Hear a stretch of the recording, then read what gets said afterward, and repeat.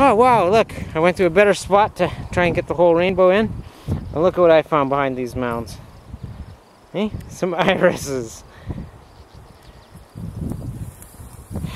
Beautiful. Okay, we are definitely well on our way to a complete double rainbow. Now, how lucky is that?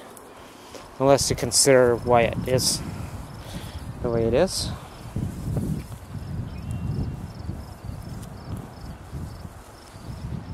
Okay, here we go.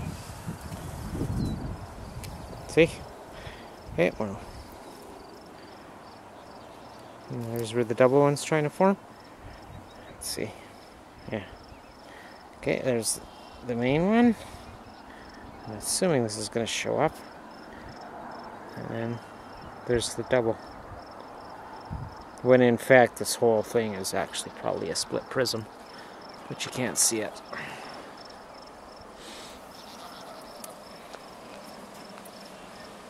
There, and there's where it started.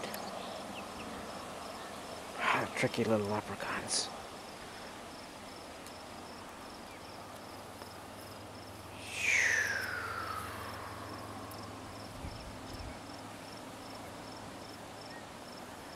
Wow, great deal.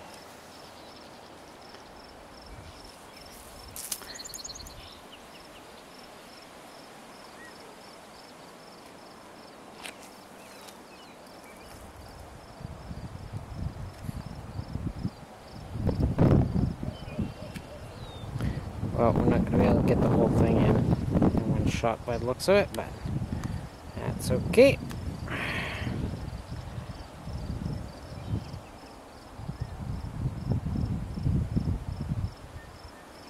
Riding the rainbows!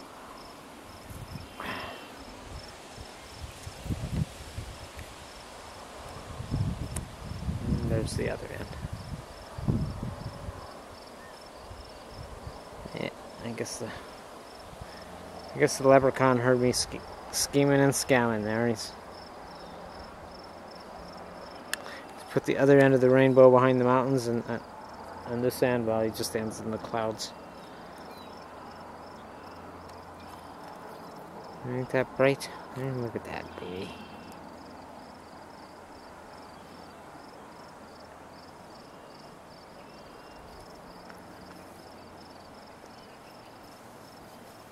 Shooting rainbows. Okay, let's check out these irises. See, I was bitching about a disappointingly low turnout on the flowers.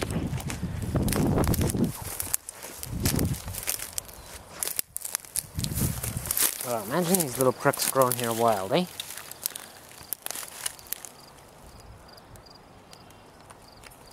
So what, he must have dumped their old flower bed dirt here or something that had iris bulbs in them.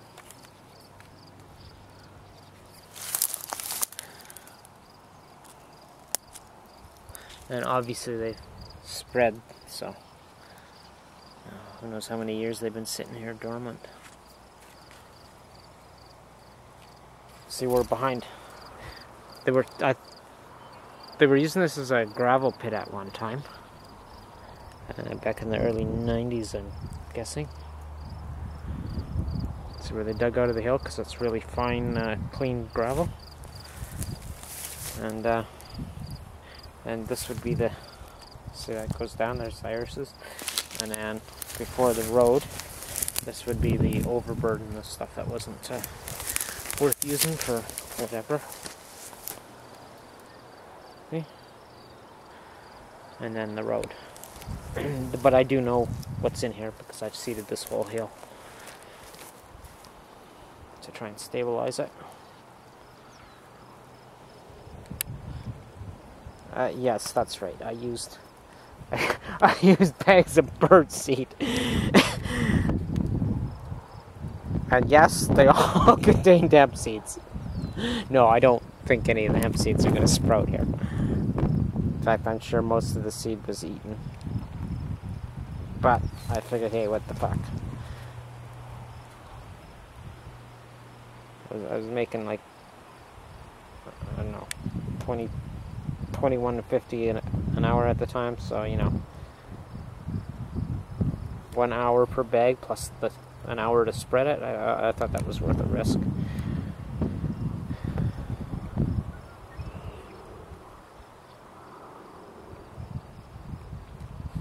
Lots of the seeds were millets. That's actually what I was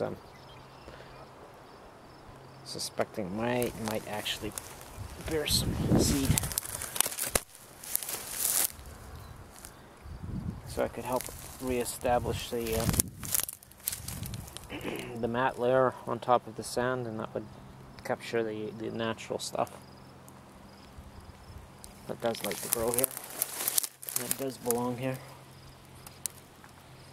Look at that cute little spider, eh? Sorry guys, I won't be long. I didn't bring them in here because there's these little puncture vines all over. Oh, miserable, miserable, miserable little things.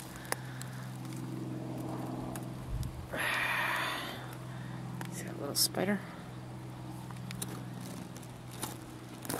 No, I don't. But maybe we will when he's put on the big screen. There he is. And yeah, not too close to focus.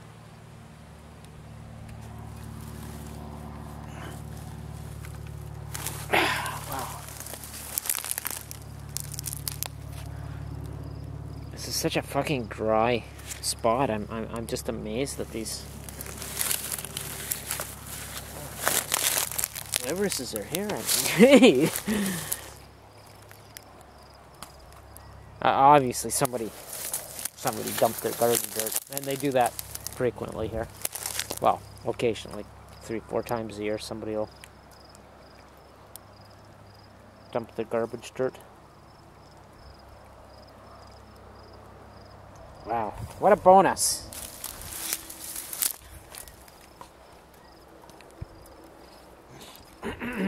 See, if I had that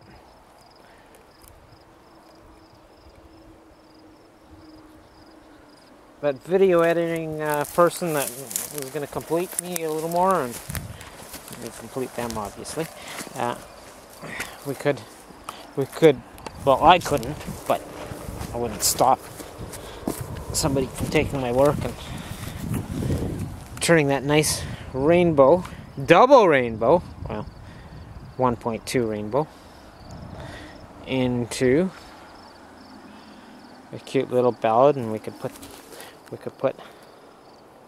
with a little trick editing, we could put these irises at the end of the rainbow, you know. Okay, it wasn't gold, but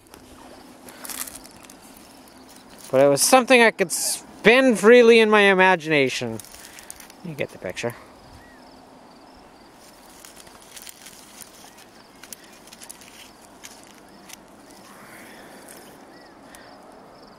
I actually had a nice cute little comment. I think Sylvia was just teasing me back. She actually used that cute line on me. You complete me. I've never had anybody joke like that to me. The young lady. It actually prompted me after several communications to actually ask her, well, are you actually the person that's represented in your avatar? Because few people are.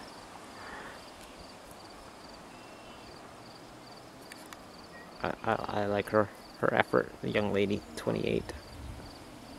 Trying to remember her. Survival with Bushcraft. Yeah, that's the name of her main page. She's got another small page she started up with her own uploads, I think, which seems to go under the same name, but she's the one I'm always joking when I see her on other people's pages doing her work. I nicknamed her, I tagged her the sexy latex girl, or was it sexy latex supergirl? Well, I don't know. I'm sure a few people that bother to notice some of the things I do out of boredom or whatever interest. I'm sure if they think about it, they probably, what the fuck is this guy talking about? And notice my serial comments. I'm very much like that. I don't have short-term memory, so I've had to, due to damage, and well, over the years I learned to adopt my medium and rearrange what you guys use as an emotional memory, and interlace it with my long-term. So I can literally come back on a conversation that an hour later or like 6 months later, as if you know, we were having tea and the doorbell rang. I don't have a doorbell here, and to me it was just normal.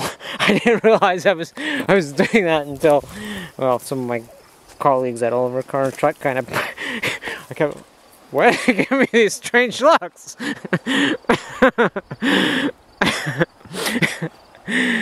They never openly discussed it, but Tom noticed because he's sharp like that.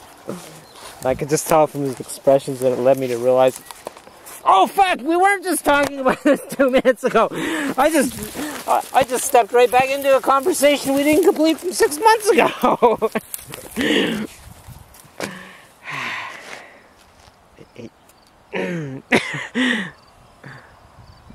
They tried very hard to harness my potential. They were very accommodating.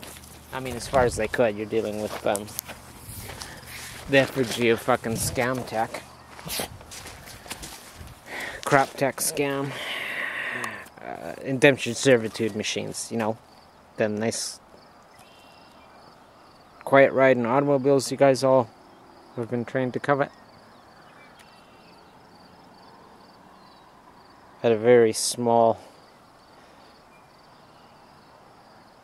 used car dealership. Well, not small, big for rural areas. Like it was up to like 125 vehicles at one time. But point being, we weren't like, you know, a small service station, like, you know, 12 mechanics and the volume to justify the equipment and the continual upgrades that are necessary. So it was very, very, very taxing. They were very accommodating as far as my anal retentiveness on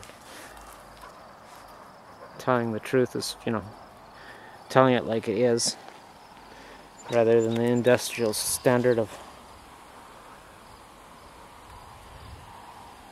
only tell you what you need to know to convince you to buy this. I've been around a lot of car lots. That was the first one where I seen somebody reaching out like that. Big city car lots. Where no problem, there's plenty more customers where that came from, but not at all over Car and Truck. I was impressed. I actually managed to get 3 years there. Very painful, frustrating years as far as the actual trade goes, but I haven't been able to stand my automotive career for a long fucking time. And because that's all it's about, it's indentured servitude. Completely lost focus on actually fucking getting your ass from A to B dependably, safely, and efficiently. Everything revolves around parasitical marketeers infesting the engineering meetings. I'll just rehash on my often used expression to sum it all up.